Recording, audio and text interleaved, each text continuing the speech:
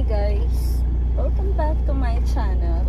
So for today, kakatapos ko lang mag-work.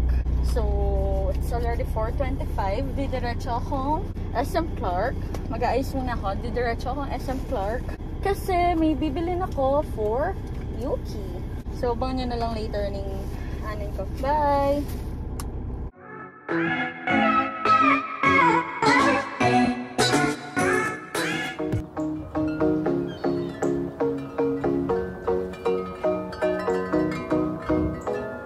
Hi guys, so I'm here na sa SM.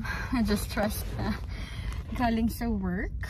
I think it's already around 5 or 4:45 siguro. So I'm gonna buy something here for Yuki. Abangan nyo na lang kung ano yung bibilin ko for Yuki. Bye! Looking for that express.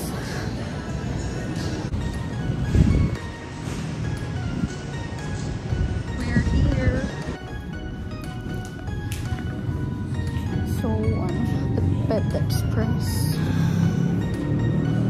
Looking for a gift for you. Hi guys, so we're done. We're done buying it for Yuki. Sorry, ganyan yung view. Nagdadrive ako. Pauwi na ako. Nabili ko na yung binibili ko for Yuki sa Pet Express. Medyo malayo pa ako sa bahay. Hi guys! It's 6:41. I'm almost home, but I decided to grab some coffee for me and my mom. I'm currently here at Starbucks. So may drive-thru sila. I'll show you. So ayan ang drive-thru nila. And then I'm head home. Ayan, time check, 7:06.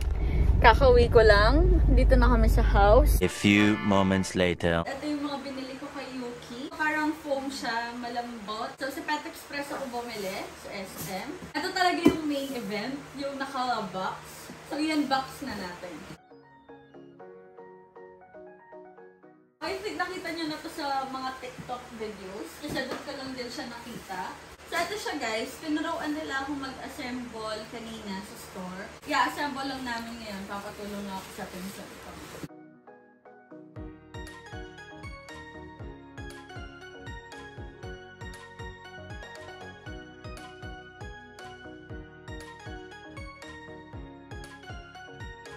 So ayan na siya, and then ito, parang siya sa loob.